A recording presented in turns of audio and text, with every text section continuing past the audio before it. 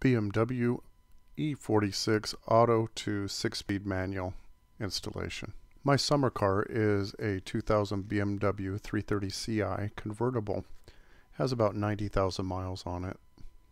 A year ago, while backing out of my driveway, my automatic transmission lost reverse. The automatic transmission in that year of vehicle is known to be pretty weak. Some didn't even make it to 100,000 miles before losing reverse. And so after doing quite a bit of research, I decided to put in a manual transmission. A few of the reasons that I chose the manual transmission is it basically has much better power, especially off the line. It's a lot quicker. It also provides a better feel while you're going through the turns, so that you have more control while powering out of a turn. I am getting a little bit better gas mileage when I keep my foot out of it. One of the main reasons is I wanted to future-proof the car. I really liked the convertible, and the cost of owning it will be quite a bit less in the future. If the transmission has a problem again, we're just talking about changing out a clutch disc and throwout bearing. And the last reason is the cost. I checked around and got quotes anywhere from $3,000 to $10,000 at BMW. And so let's look at the costs of the installation. I was able to shop around at wrecking yards all over the West Coast using car-part.com and found a treasure trove of car parts for my BMW. I ended up finding a 6-speed within about 10 miles of my home in a local wrecking yard. And for $800 they even delivered. My transmission came out of a 5 Series BMW. After some research, I found that the 6-speed that would work in my car is a GS6-37BZ. The 6-speed was shared in both the 3 and the 5 Series. In the 3 Series, they didn't go to the 6-speed until after 2004. I think some late model 2003s may have had it as well. I picked a lot of parts up off of eBay, which seems to be a pretty good source for 6-speed linkages, shifters, clutch master and slave cylinders, and connector pins. There are a couple other parts to be aware of. You'll need the 1444 centimeter drive shaft and the rear transmission bracket for the transmission to mount to your car. Do your research and you'll find other small miscellaneous parts that you may also need that may be worn out on your current car. So my total investment with tools and fluids is just under $2,000, which may seem like a lot, but I did buy it in pieces, and I also found several good deals on eBay, like the Vallejo Clutch kit that I ended up using. And so I went to the 6-speed and actually cut the cost to install a transmission into my car in half versus just putting in a rebuilt automatic transmission. When I decided that I was going to do the installation myself, I looked at 2 really good online YouTube resources. One is ShopLifeTV and the other is the 50s Kid. Both of these show complete installation of a manual transmission into the BMW, and they're both E46 5-speed trans swap videos. The purpose of this video is not to show how to install the 6-speed manual, because you can watch either of those other 2 videos to see how that's done. The purpose of this video is to explain what extra you get with the 6-speed, and using the basic installation from those other videos, you can install the 6-speed and have all the benefits of the 6-speed.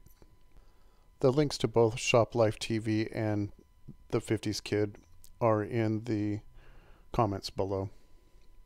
So let's talk about a few differences between the 5-speed and the 6-speed installation.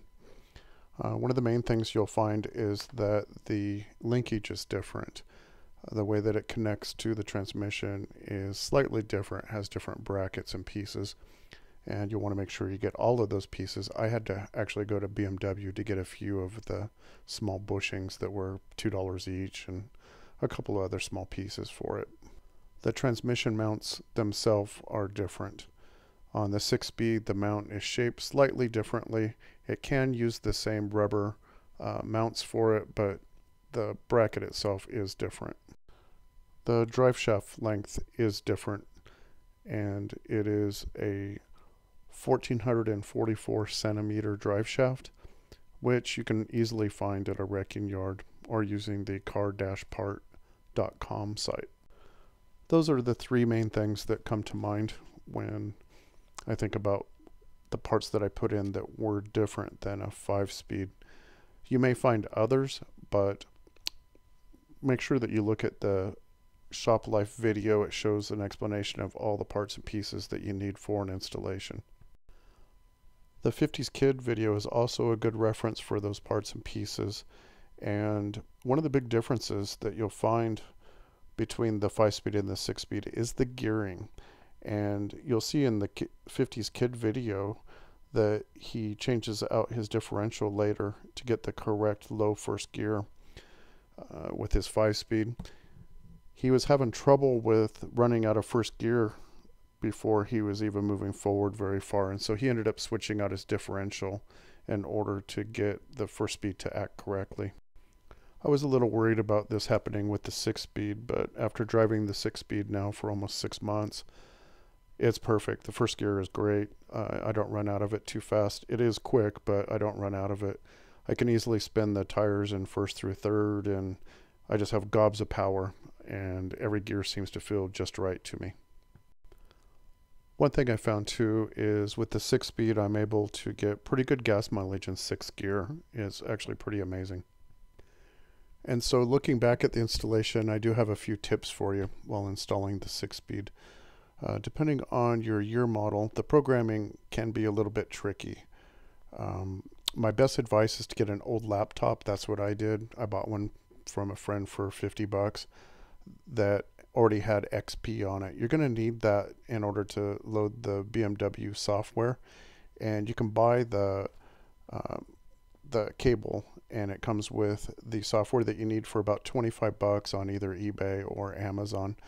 Check out the 50s Kid or Shop Life videos, and they'll tell you exactly what you need for programming. One problem I had in my swap out was the exhaust bolts. They were rusted on.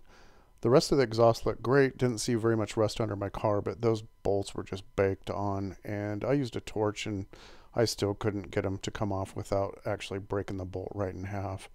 So I cut the bolts short and ended up drilling them out and installing new bolts. That was just a lot quicker than removing the exhaust manifold and gaskets, etc., and saved me quite a bit of time. I did go with the Vallejo Clutch, and it works great. It saved money. Mine is quiet and smooth. There are some people that say they hear noise. I'm just not hearing it with mine. Mine runs perfect. Highly recommend the Vallejo, and you can cut your costs down. I recommend you buy your tranny off car-part.com to get one near you at a decent price. If there aren't any near you, they can do a nationwide search. You can have one shipped to you. It'll still be cheaper than getting it through most parts houses. And I was really lucky when I found mine. It came out of a 5 Series that had under 90,000 miles on it. The tranny looked to be in mint condition, and you may find the same thing out there. Car-part.com also had pedals and shifters and all different kinds of parts, and you can always call the wreckage yard that you're buying the tranny from or other ones to find those parts. If you can't find those parts, then go to eBay. That's where I found my shifter. One last note on the tranny is make sure you get one without the sequential gearbox. That was a special electronic gearbox that you don't need, and it'll be major pain in your backside to get one.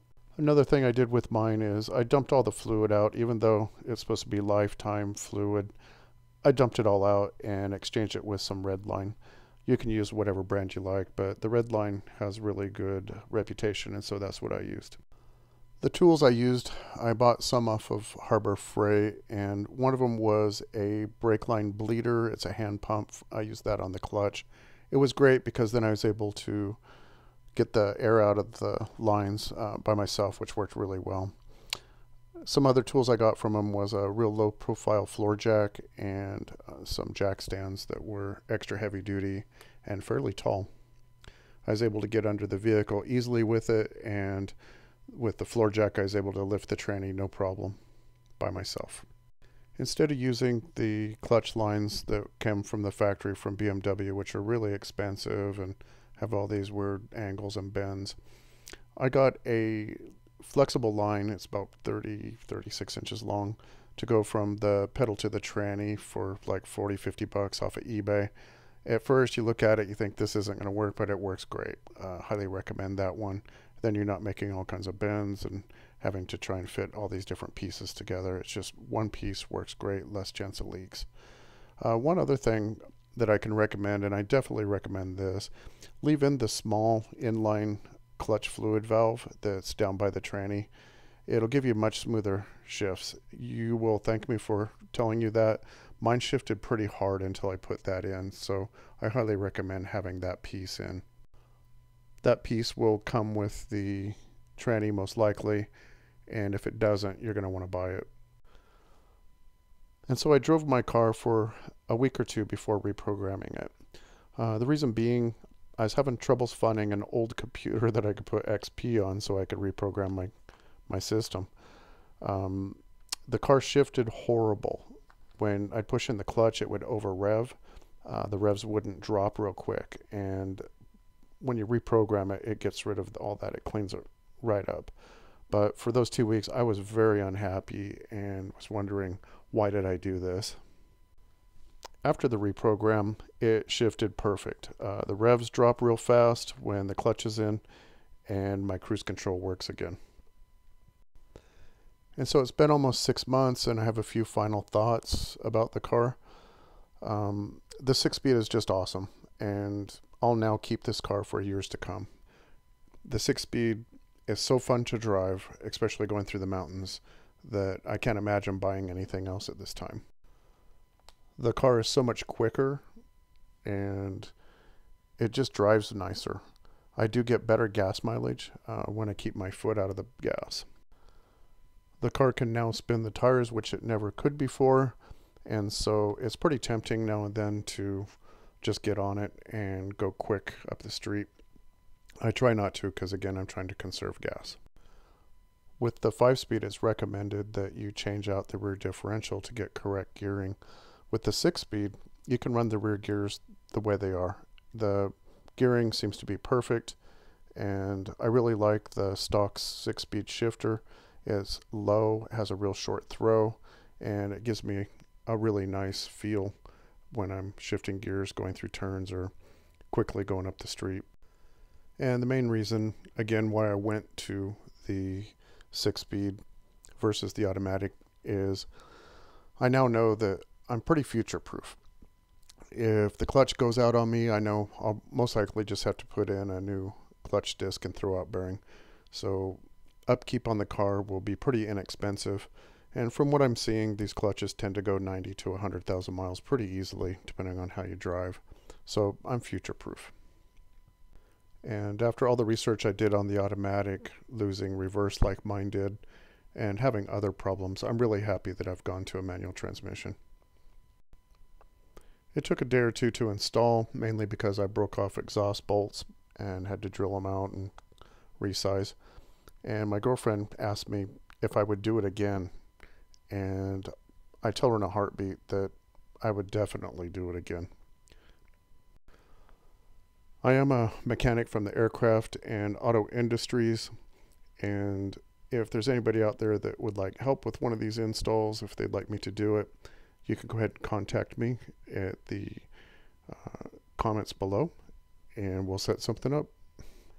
If you like the video, please subscribe to my channel, and you'll notice that my channel's a little bit different than most. Yes, I do hunt Bigfoot, and that's why it's named the Bigfoot Research Project.